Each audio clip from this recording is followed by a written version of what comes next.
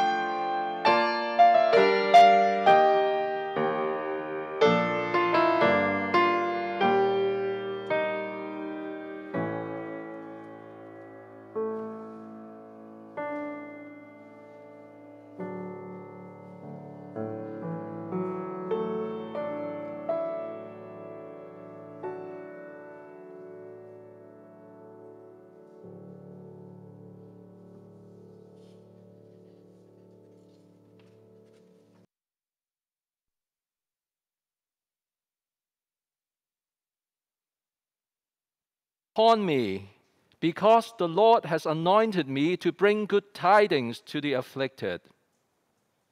Our processional hymn is hymn 91 in your hymn book. People look east, the time is near.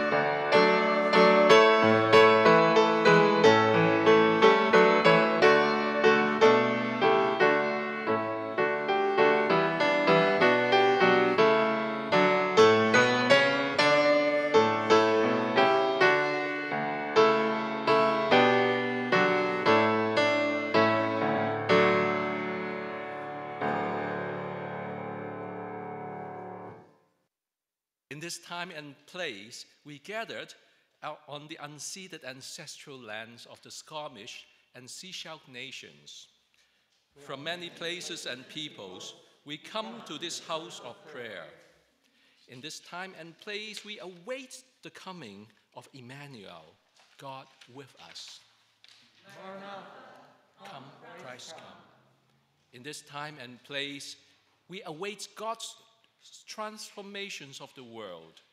Maranatha, come, Christ, come. In this time and place, we await the coming of the Commonwealth of Peace. Maranatha, come, Christ, come. In this time and place, we commit ourselves to the work with Christ that all these things may be accomplished. In the name of God, the source of all being, eternal Word, and Holy Spirit. Amen.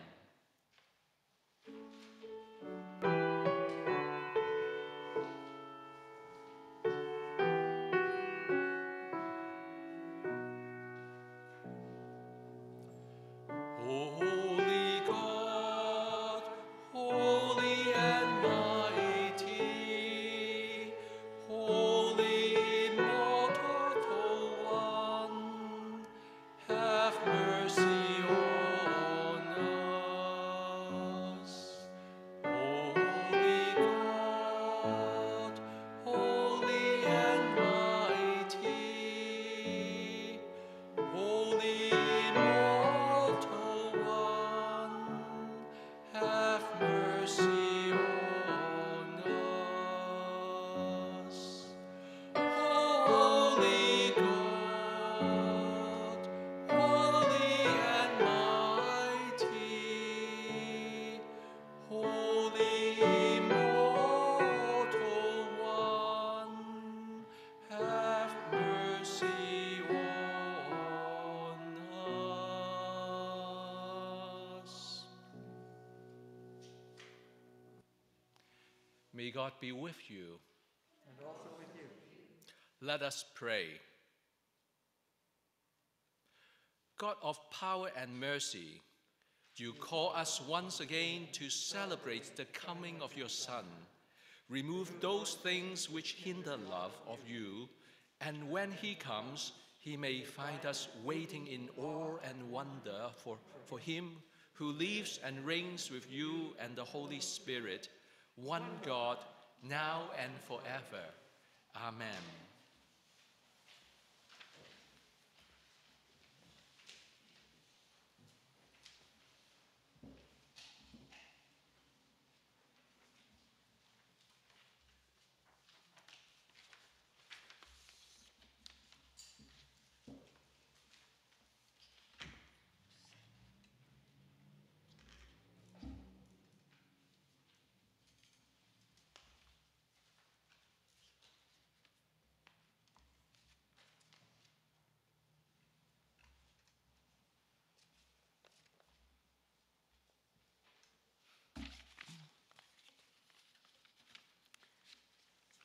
Our first reading for today is from the book of Zephaniah.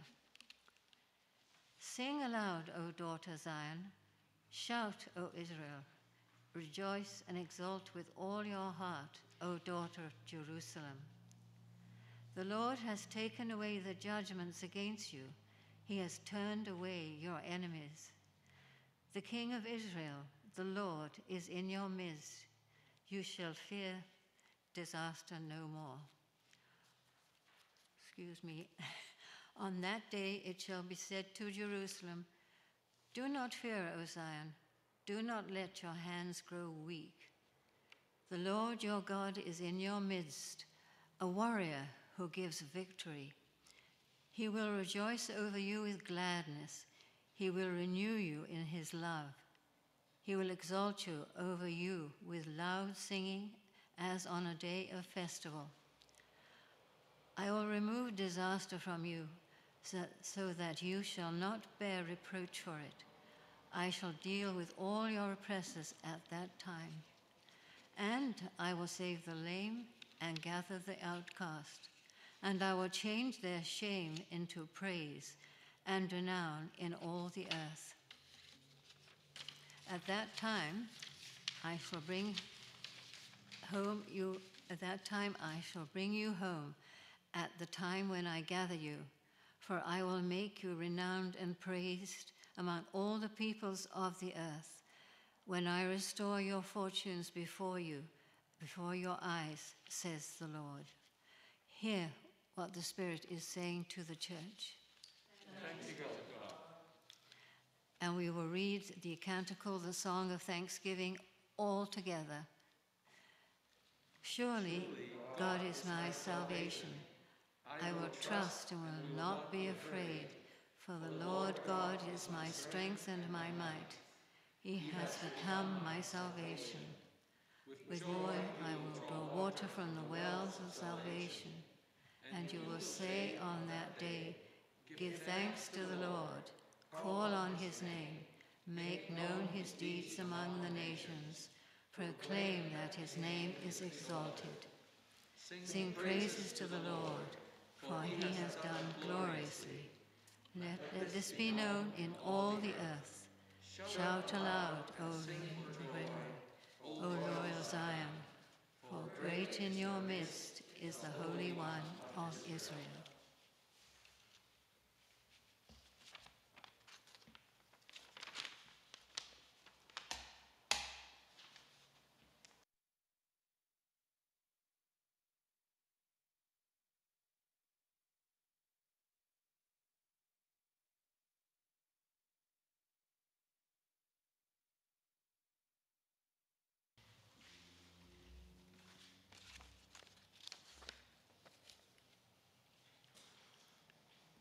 The second reading is from Philippians. Rejoice in the Lord always. Again, I will say, rejoice. Let your gentleness be known to everyone. The Lord is near. Do not worry about anything, but in everything, by prayer and supplication with thanksgiving, let your requests be known to God. And the peace of God, which surpasses all understanding, will guard your hearts and your minds in Christ Jesus. Hear what the Spirit is saying to the church. Thanks be to God.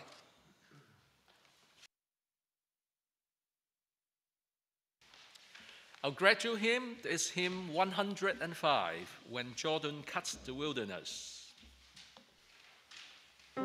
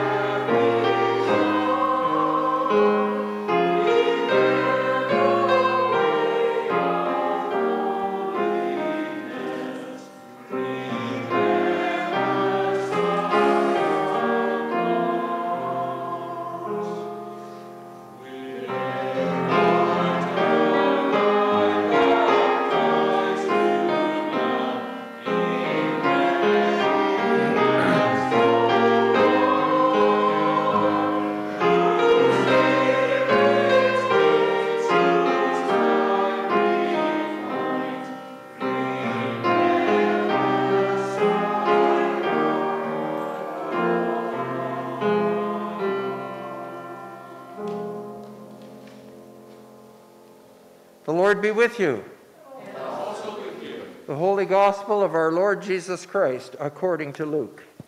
Glory to you, Lord Jesus Christ. John said to the crowds that came out to be baptized by him, "You brood of vipers, who warned you to flee from the wrath to come? Bear fruits worthy of repentance. Do not begin to say to yourselves, 'We have Abraham as our ancestor.' For I tell you, God is able from these stones to raise up children to Abraham. Even now the axe is lying at the root of the trees.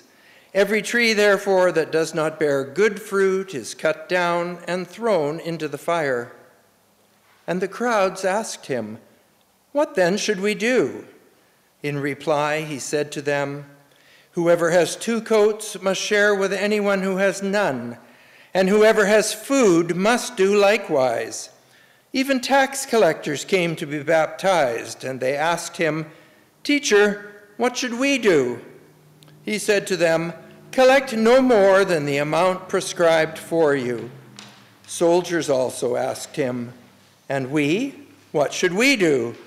He said to them, "Do not extort money from anyone by threats or false accusation, and be satisfied with your wages." As the people were filled with expectation, and all were questioning in their hearts concerning John, whether he might be the Messiah, John answered all of them by saying, "I baptize you with water, but one who is more powerful than I is coming. I am not worthy to untie the thongs of his sandals. He will baptize you with the Holy Spirit and fire. His winnowing fork is in his hand to clear his threshing floor and to gather the wheat into his granary. But the chaff he will burn with unquenchable fire." So with many other exhortations, he proclaimed the good news to the people. The gospel of Christ. Praise to you, Lord Jesus Christ.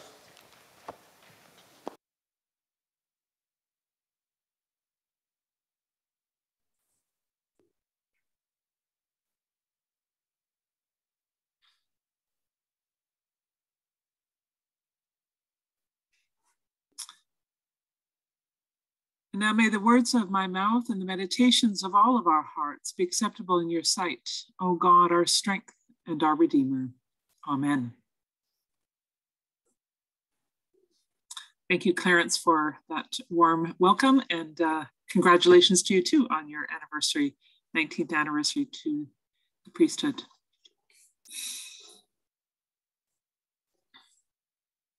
You bunch of snakes. This is the greeting of John the Baptist to those who come to see him desiring to be baptized. The version that Steve just read actually uses the phrase, "You brood of vipers." Either way, I'm not sure how well that would go over if your clergy greeted visitors to the next baptism service in that way. Last week, we heard John the Baptist's message of preparing the way for the one who is to come. And this morning, we hear his message of judgment and call to repentance. One of the themes of Advent is indeed repentance. This is the part of what we do to prepare for the celebration of God coming among us. It used to be that repentance was a major focus of Advent. And this is why there used to be the color purple on the altar frontals and the Advent candles. Purple, the color also used in Lent, is seen as a penitential color, signifying the themes of repentance and confession. In recent decades, there's been a shift to the color blue for Advent. This blue is meant to reflect the color of the sky in the morning just before sunrise, a deep, rich blue. It is the last color the eye sees before the light returns. The blue of Advent, then, is meant to symbolize the hope and expectation, which are also important themes of this season. Today, however, is the one Sunday in Advent where we do get a heavy dose of that theme of repentance. John the Baptist's words to the crowd are full of judgment and condemnation. John is challenging the integrity of the people who come to be baptized or to witness the baptism of Jesus. You bunch of snakes, who warned you to run from the coming judgment? He sees through their motives. He believes they have no intention of repenting, but they just think that by getting baptized, they will, in a sense, be covering their bases, just in case. The kind of preaching that we hear in today's gospel reading from John is the one that many of us cringe about. The way he calls them out so harshly. We Anglicans tend to pride ourselves that we don't generally hear hellfire and damnation from the pulpit. We actively strive to be gentler, to be inclusive and accepting of all, without the harsh judgment that many Christians are known for. We also deeply want to avoid a reputation of being the kind of Christian that judges. And there is certainly good reason we have moved past the laying of guilt trips that some of us have grown up with. There is good reason that we hear God's call of love, God's call to be inclusive and accepting of all. But this does not mean that we do not need to hear God's judgment. It does not mean that we do not need to take time to sort the wheat and the chaff within ourselves, that we don't need to regularly examine our own lives to see where we are driven by ego or by our own insecurities, but also to see where we can be more centered in God's love and how we can strive to do better. Self-examination and penitence are important to Advent. However, if we take another look at the gospel reading, we can see that John's chastising words are more than words of judgment. They are also words of invitation. Whenever repentance and forgiveness are available, judgment is good news. When all there is judgment and blame, we will naturally look for an escape route. But when there is grace and mercy offered, judgment is the first step towards transformation, to know that we are given another chance.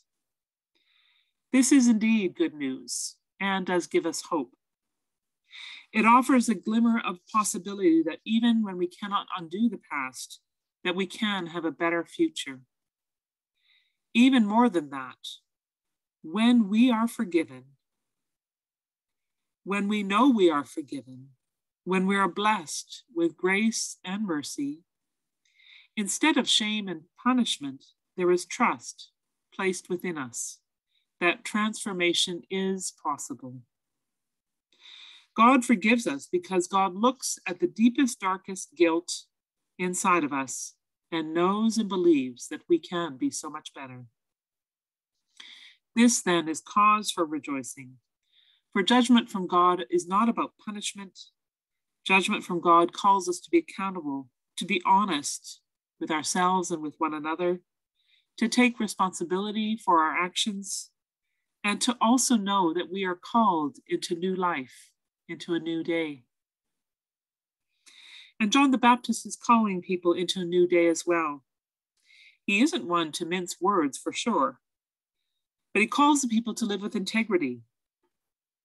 And we as the church are also called to live this way of life, to hold one another accountable and to call each other to live with integrity, but always, always in the spirit of grace, trusting and believing that change is possible. The fascinating thing I think about today's gospel reading from about John the Baptist is the fact that although he attacks the crowd for their lack of integrity, their response is not one of defensiveness or avoidance or trying to attack him back. They don't try to pass the buck. They have also heard the call to a new day. And the response from the crowd instead is a question. What should we do? How do we live into this new life? How do we truly repent and change our ways? And John's response is simple: be compassionate. He gives 3 examples of compassion. Share what you have with the poor. Be fair and honest in all your dealings. And do not take advantage of others. Can just be summed up in that word: be compassionate. Have care for others. There's been a movement within Christian churches that some call the emerging church. The current century we are living in will no doubt see much change in the way the church lives out its calling in the world. One of the writers who speaks of the emerging church is Episcopalian Diana Butler Bass. Several years ago, she wrote a book describing a research project she undertook looking at a variety of churches in the United States. In her research, she discovered that those churches who focus their energy on issues of justice within their own communities also discovered their compassion grew. When they put their energy into addressing poverty and racism and oppression, they also began to focus on accountability and integrity among themselves. Out of this, they actually found within their own community, they became less judgmental rather than more. One woman shared her experience with the author of coming back to church. After I came back to church, I felt my life was changing. I felt more compassion for others. Before, I used to judge people, especially those who I saw as wealthy or successful, because I felt like I didn't fit in. But now I love everyone. Working towards justice in our communities, according to Butler Bass, is one of the signposts of an emerging church in our century. People who are looking for places where they can make a difference in the world without the kind of blame and shaming that we see so much in the world around us. Another sign of this emerging church, stated by Diana Butler Bass, is the area of discernment. Churches that are growing, that are both increasing numbers, but also increasing their quality of community. The churches that are seen as relevant today are churches that pay attention in some way to the spiritual practice of discernment. That is, an intentional practice of discernment as a kind of spiritual compass, helping us to negotiate the unfamiliar territory of our true selves as we seek to find meaning to God's call. This kind of discernment involves intentional reflection, both as individuals and as a community, on the questions, who am I? Who are we as St. Bart's of Gibsons? What is God calling me to do? What is God calling this parish to do and to be at this time in our lives? Discernment is a practice that intentionally seeks to sort out the wheat from the chaff. What is the stuff that gets in the way? What is the stuff that takes up time and energy but really isn't important? And where are the kernels of wheat? The kernels of true value that need to be nurtured. Again, both within each of us individually, but also within this community. Where are those kernels of true value? And how can we nurture them?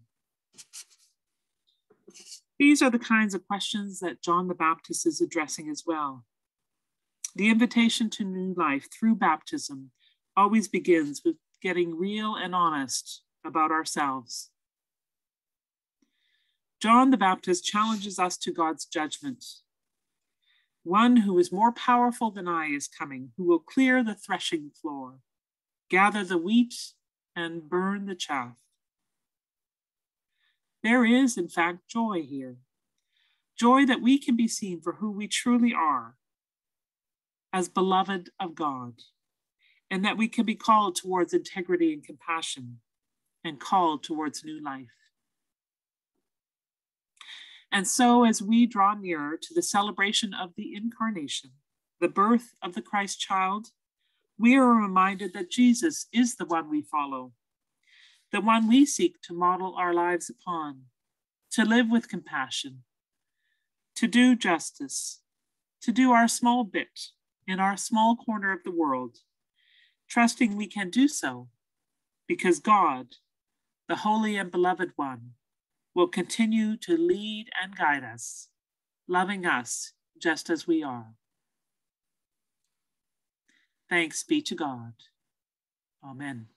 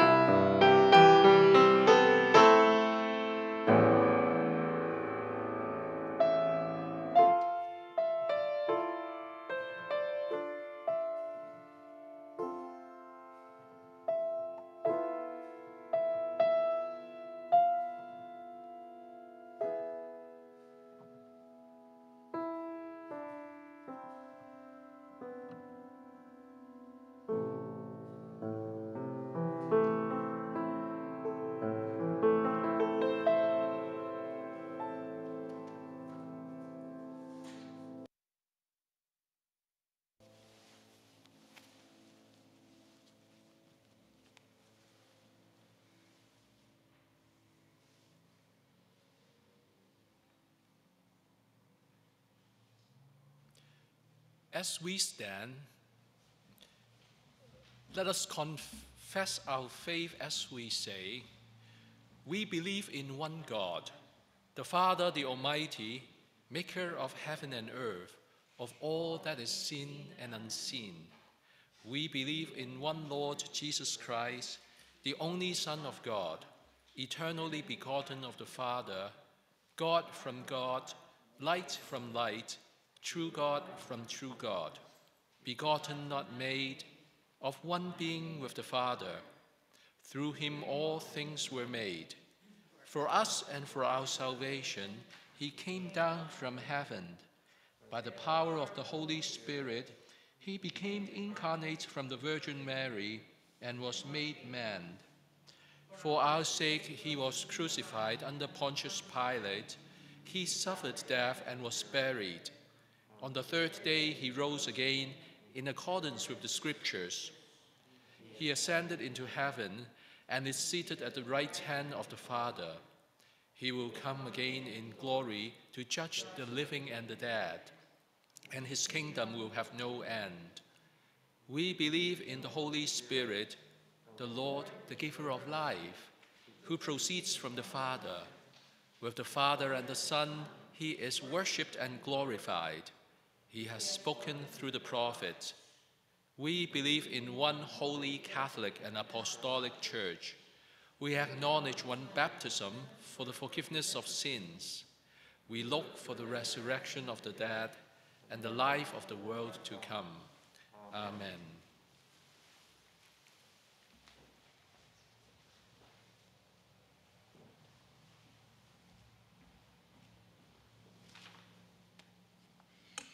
Let us pray. Gracious God, may your Spirit give strength to all people as they work and witness in your world. May those who lead nations of the world be given wisdom. Unite us in your truth and love, and help us to show your love to others. God, we thank you for the many gifts you have given us, and ask that you guide us all to share in these gifts. We thank you for the beauty of this community we are privileged to call home. We pray for our families and friends and ask your guidance to love and help each other as you love and help us. We thank you for this community of faith that supports and equips us to serve as your disciples. In our prayers this week, we ask for God's wisdom, mercy, and the healing strength of the Holy Spirit to be poured out upon Archbishop Linda, Bishop John, Priest in Charge Stephen, Assistant Priest Clarence, Deacon Steve, and our guest, Reverend Sharon Salomons. In our diocese, we remember the clergy and people of the Deanery of Royal City and the Deanery of Point Grey. In our Sunshine Coast faith community, we remember the clergy and people of Holy Family Roman Catholic Church, Seashelt, and St. Mary's Roman Catholic Church, Gibsons. We pray God's blessing be upon all in our parish, remembering this week in particular Jack and Sheila Carlson, Joan Carnaby, Barb Catnat, Mary Chambers, and Penny Connell. We pray for those who are facing particular health or spiritual challenges. Brett, Norm Cupid, Sarah, Rita Greenlaw, Pamela McEachran, Gerald, Mark, and David, Kay Jack, Willa Johnson, Rosemary Johnson-Fay, Margaret Rowe, Marilyn McGoran, Reverend Esther North, Ken Peterson, Joan Richter, Jerry Roper, Warren Saul, Randy Shepard, Julie Skippen, Pat Skippen. We pray for physical and spiritual strength for all those in care at Christensen, Totem, Greencourt, Shorncliffe, and Seashelt Hospital. Father of all, we pray that you welcome into the company of angels the soul of your good and faithful servant, Pat Edwards, late of this parish, and pour out comfort and healing for the family and circle of friends now mourning her passing. Grant unto Pat eternal rest, and may light perpetual shine upon her. Welcome also the soul of your servant, Reg Dennis, and may his wife, Kristen, sons Howden and Kieran, and all his family and friends find comfort in their faith that he now resides free of pain with you and all the saints. Grant unto Reg eternal rest, and may light perpetual shine upon him. Hear our humble prayer that we may serve you in holiness and faith, and give voice to your presence among us until the day of the coming of your Son, Jesus Christ, who lives and reigns forever and ever. Amen. Amen.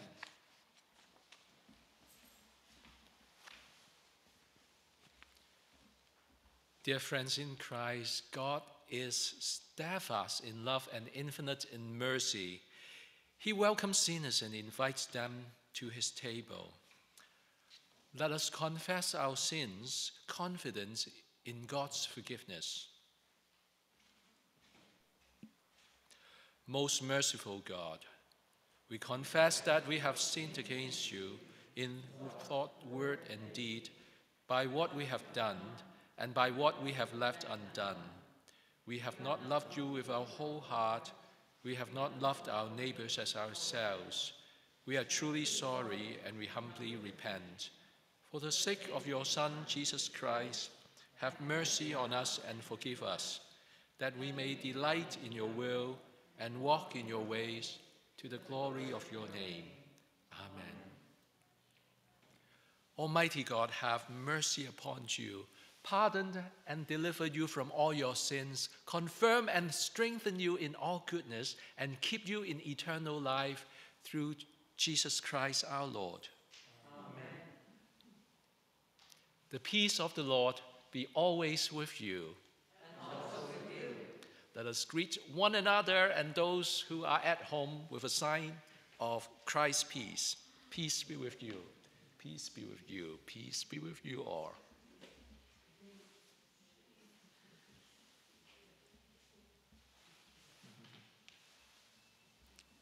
Our offertory hymn is hymn 60, I Come with Joy.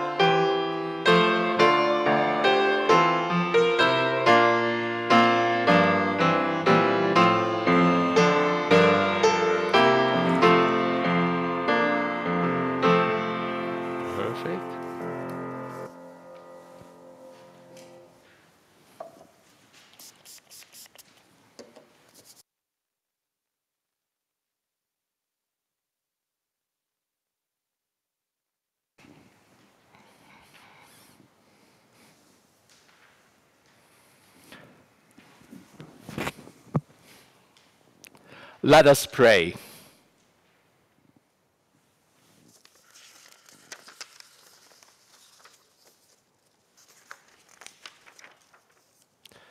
God of hope, renew in us the joy of your salvation and make us a living sacrifice to you, for the sake of Jesus Christ our Lord. Amen. May God be with you. And also with you. Lift up your hearts. We lift them up to God. Let us give thanks to God our Creator. It is right to offer thanks and praise. Eternal God, source of all being, we give you thanks and praise your faithful love. You call us into friendship with you and one another to be your holy people, a sign of your presence in the world. When those we trust betrayed us, unfailingly you remain with us. When we injured others, you confront us in your love and call us to the paths of righteousness. You stand with the weak, and those broken and alone, whom you have always welcomed home, making the first last and the last first. Therefore, we raise our voices with angels and archangels and ancestors, forever praising you and singing.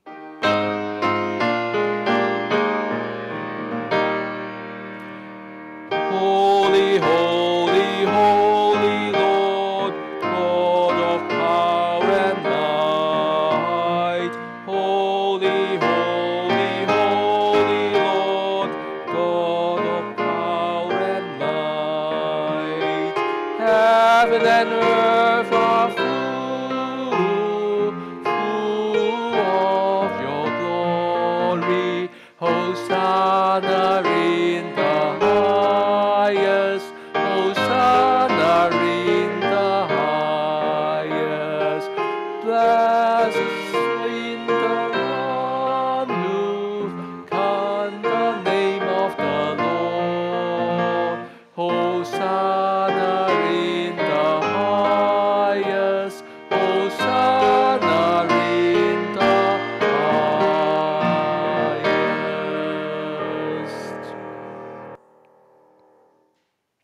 Blessed are you, O Holy One. When Hagar was driven into the wilderness, you followed her and gave her hope. When Joseph was sold into bondage, you turned malice to your people's good. When you called Israel out of slavery, you brought them through the wilderness into the promised land. When your people were taken into exile, you wept with them by the river of Babylon and carried them home. Restore us, O God, and let your face shine. At the right time you sent your anointed one to stand with the poor, the outcast, and the oppressed. Jesus touched lepers and the sick and healed them. He accepted water from a woman of Samaria and offered her the water of new life. Christ knew the desolation of the cross and opened the way for all humanity into the redemption of your reconciling love. On the night he was betrayed, Jesus, at supper with his friends, took bread, gave you thanks, broke the bread, gave it to them, and said, "Take and eat. This is my body, which is given for you. Do this in remembrance of me."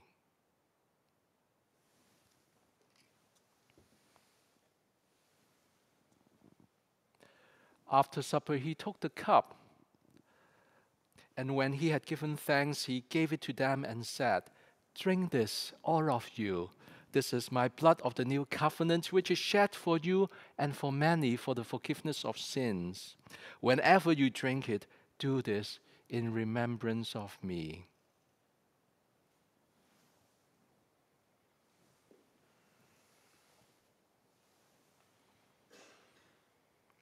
Loving and Holy One, recalling Christ's death and resurrection, we offer you this gift, longing for the bread of tomorrow and the wine of the age to come. Therefore, we proclaim our hope singing.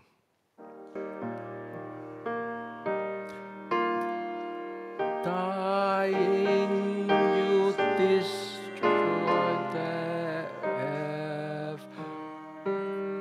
Rising, you restore our life. Lord Jesus is come in glory. Lord Jesus, come in glory. Let's sing this again and learn this and sing this well. Dying, you destroy our death. Rising, you restore our life. Lord Jesus, come in glory. Lord Lord Jesus come in glory.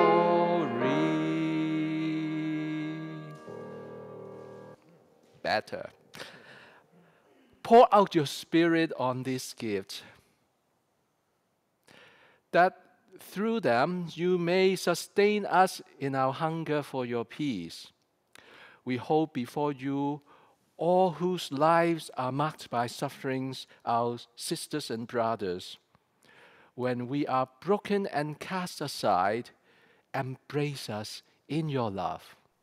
Restore us, O God. Let your face shine. Through Christ, with Christ, and in Christ, in the unity of the Holy Spirit, all honor and glory are yours, O source of all life, now and forever. Amen, amen, amen, amen, amen.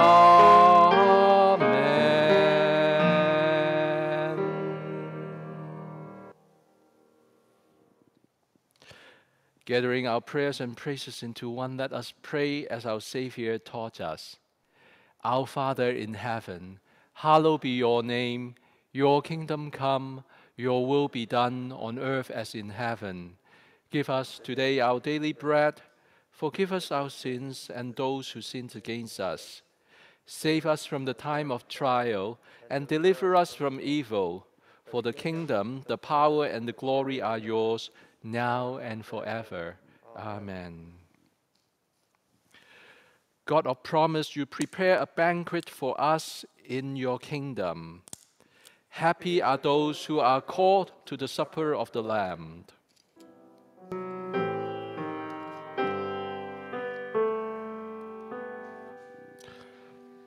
Lamb of God, you take away the sins of the world.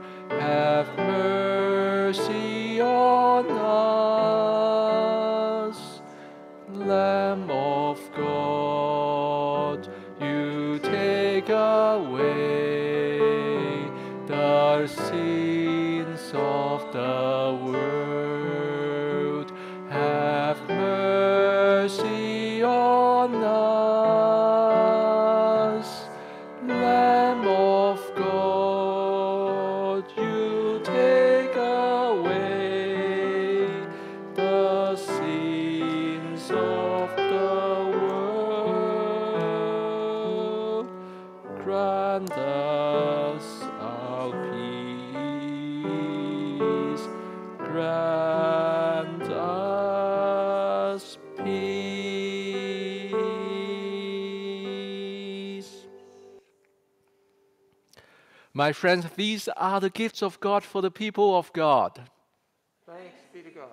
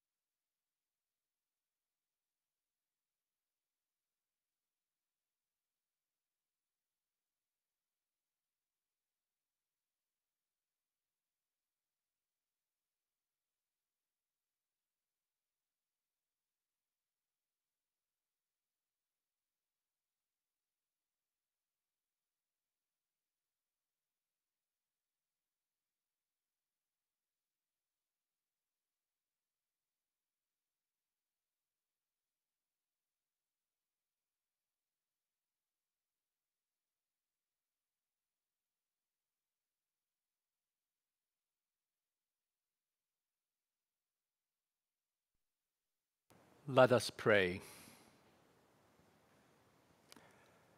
Merciful God, may this Eucharist free us from our sins, fill us with unending joy, and prepare us for the birthday of our Savior. We ask this in the name of Jesus Christ, who is the Lord now and forever. Amen.